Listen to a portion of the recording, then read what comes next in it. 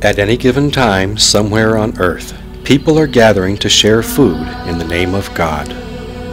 This food is spiritual nourishment meant to bring us closer to each other and closer to our Creator. It brings the community together with a sense of shared identity and purpose. This is the story of the Holy Kitchens. Join Vikas Khanna as he visits the birthplace of the Sikh religion in India. On this journey, we will share the wonderful tradition of the communal kitchen known as the langar. The story of Sikhism begins with Guru Nanak Dev Ji in the 15th century.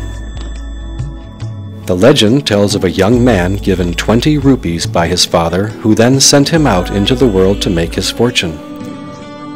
But this divinely inspired young man was so moved by the sight of so many hungry people that he used all of the money to feed them.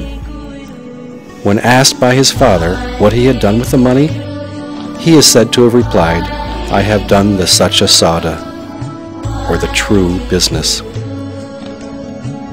And this is really at the heart and soul of Sikhism, that a man cannot think about his relationship with God if he is hungry.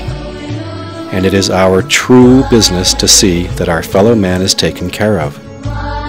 That is a powerful sense of responsibility, and it has created a warm and supportive sense of community, as you will see.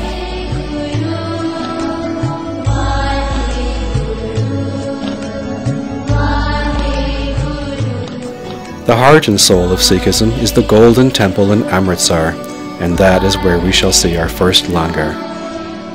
This is the home of the Sri Guru Granth Sahib Ji, the holiest literature in the Sikh religion.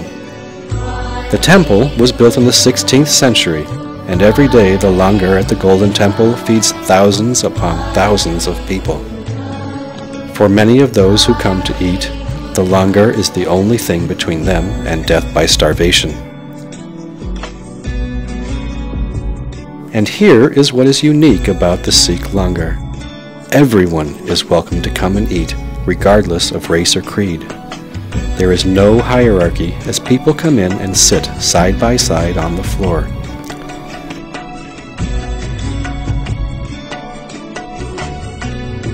It is a statement that all men may not be equal outside the temple in terms of status, but they are all the same in the eyes of God. This notion of equality extends to the procuring, preparation, and serving of the meals. All adherents of Sikhism are required to take their turn, and this has a remarkable effect on their feeling of community.